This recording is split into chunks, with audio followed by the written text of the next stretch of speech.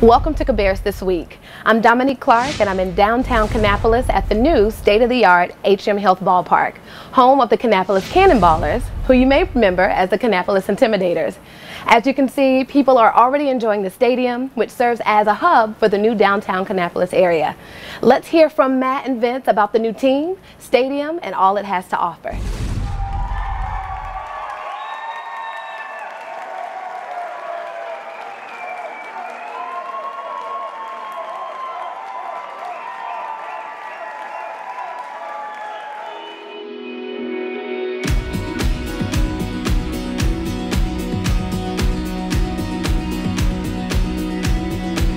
The overwhelming support of the community has just been incredible since the name change. Merchandise sales, just energy around the team has been unbelievable. I think back to April 16th, it was supposed to be our opening day. And as a staff, we had that marked on our calendars for a year, but we wanted to commemorate it at least. It was a different setting, but a few of us just came over and walked around the ballpark and turned on some music and, just sat in the stands. We each had kind of our own section. But sat in the stands when 7 o'clock hit, and you'd be amazed at how many people were just walking around the ballpark and peeking in and kind of wanted to be a part of it too. And that's truly when I thought we need to do something special. Still promoting social distancing and following the guidelines, but we needed to open this facility up to the public.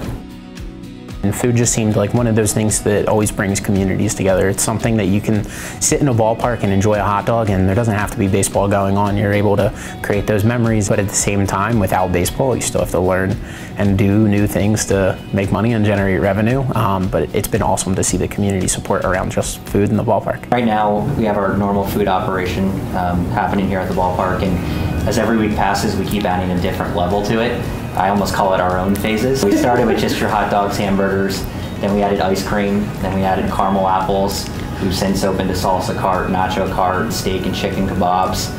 So we're trying everything out to see what sticks, see what resonates with the fans. So it's also a good learning experience. And we want to do everything we can to continue to be like a vehicle for change in the community. We want to make sure that we're able to support dozens, if not hundreds of community organizations each year, financially, with our time, with our commitment, with visibility, so that we can have scholarship programs. We can provide employment to kids to have their first job. I was a dishwasher when I started working when I was 15, and to think I could have worked in a ballpark and sold cotton candy or caramel apples, it's just, those are the fun memories that we get to hear about. We've heard our fans from the past that people have met here, got married, now have families, and we want to continue to be able to provide that environment for our community in the future.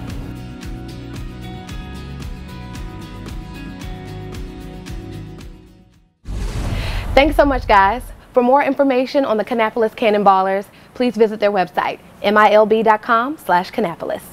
The convenience and connectivity of walkable neighborhoods is becoming more and more desirable. Communities are seeing new businesses, restaurants, and shops open in areas that were formerly vacant. And the same is true for downtown Kannapolis. Hear how revitalizing a once thriving downtown with a new streetscape is creating excitement, bringing people together, and generating economic opportunity in this community.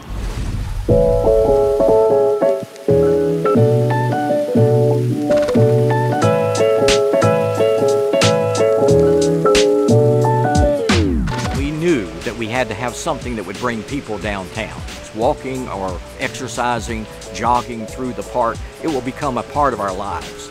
We're at Old Armor Beer Company. We're the first company to open up on West Avenue. We did our grand opening February 13th, 14th, and 15th. Did really well. Big numbers coming through the doors, and then closed down a month later. And then we opened back up with the 50%, and it's almost as if nothing happened. We wanted to make sure people were invited to be downtown all the time, year-round. And so we made it into a park. People will be walking. There was nothing here, and it was just dying. And for the city to step up and come up with a game plan and come up with a mission and say, here's what we're going to accomplish, and then actually do that is impressive. I have people tell me all the time, I can see that building above the trees. I never thought I'd see a building in downtown Kannapolis that was higher than the treetops. That is 300 new people that will be coming here. By the end of this year, they will be ready to open up. They have a list already, more than the number of apartments that they have.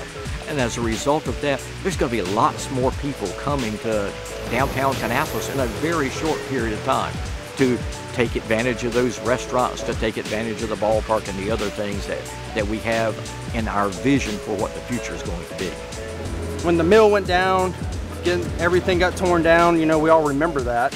But to see this really rise out of the ashes is incredible. One of the most powerful solutions to less stress, better mood, and healthy living is so shockingly simple, even a toddler can do it. All you have to do is put one foot in front of the other and walk. And there's a new challenge to help get you started. Walk Cabarrus is a community-wide walking campaign focused on creating a healthier community. The goal is to reach 1 billion steps as a community. Yes, you heard that right, 1 billion. And it's a lot easier than you think. Chris Shoemaker, the first woman in the county to log 1 million steps, explains how walking has improved her health. Walk Cabarrus is an initiative for residents in Cabarrus County to get out and walk. It's just a great way to promote health in Cabarrus County. Loop the Loop is fun because you get to see the progress and the changes that are occurring, and they occur daily in downtown Kannapolis. You can tell that the city of Kannapolis has made it important to make it pedestrian friendly, it's bike friendly, runner friendly.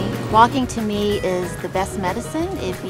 I look at it as preventative care. If you walk outside, you are taking a break from technology, you're engaging in nature, and you're kind of resetting your buttons. A couple of years ago, I was diagnosed with breast cancer, which gave me a little bit different outlook and appreciation for being able to be active. It was a learning curve for me, not being able to do what I wanted to do when I wanted to do it after surgery, and as soon as I could, I just made a vow to myself that I wouldn't let an opportunity go by without being able to engage in some type of physical activity. I was recognized as the first female in Walk Cabarrus to reach 1 million steps. When I saw that I was in the top 10, that was something I wanted to achieve, and hoping I can still stay in that top female role.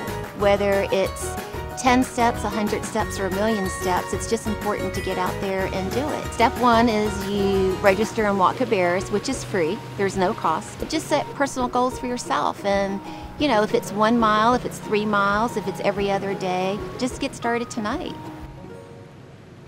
Incredible, Chris.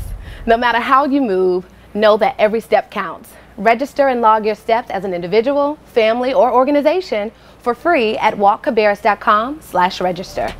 Well, that's our show, guys. You can learn about all these topics and more in our newsletter. To sign up, go to cabarruscounty.us and type newsletter in the search bar.